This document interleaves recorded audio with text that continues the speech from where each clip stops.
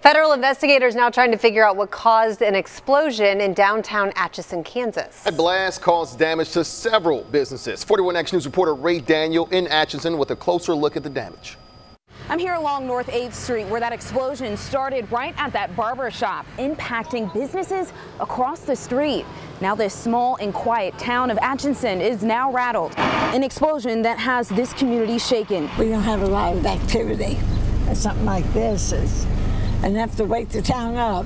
8 businesses felt the impact of the explosion, including Snowball Cafe. We got the repercussions, the windows, the canopy. Collins and others pick up the pieces from their shops. Whatever it was pretty powerful. The close-knit community hopes to find answers. I don't see why anybody would risk hurting other people's personal property. ATF, the Kansas State Fire Marshal, Atchison Police and Fire, and Kansas Highway Patrol are looking at this as a criminal investigation. You don't want to see this happen anywhere, and certainly this community is shaken.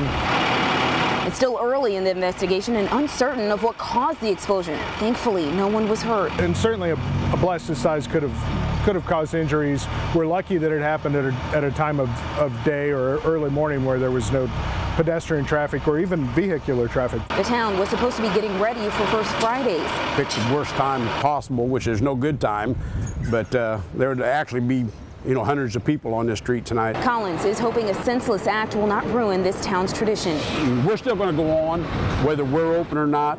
First Friday will be on in Atchison, so they didn't slow that down none. Barriers are still put up behind me, but it's not putting a hold on First Friday. As you can see, tents are being put up.